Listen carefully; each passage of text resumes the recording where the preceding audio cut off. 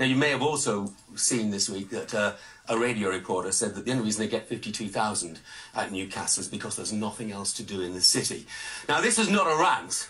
But he's probably never been to St James's Park. He's probably never had a night out in the big market. He's probably never eaten at any of the wonderful restaurants. He's probably never appreciated the marvellous architecture of Grey Street. He'll never have been to the Theatre Rod. He'll never have been to the racecourse. He'll never have strolled along the quayside in the shadow of the Tyne Bridge. I doubt that he's ever visited the Baltic Gallery. He probably doesn't know that Greggs opened their first ever branch in Newcastle in 1951. He's never had a Newquay Brown, and he's never eaten a stoddy cake.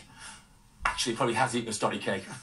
Quite a lot of them, in truth. It's a wonderful city with loads to do and loads to eat and loads to drink, and don't believe what you hear on radio. Well,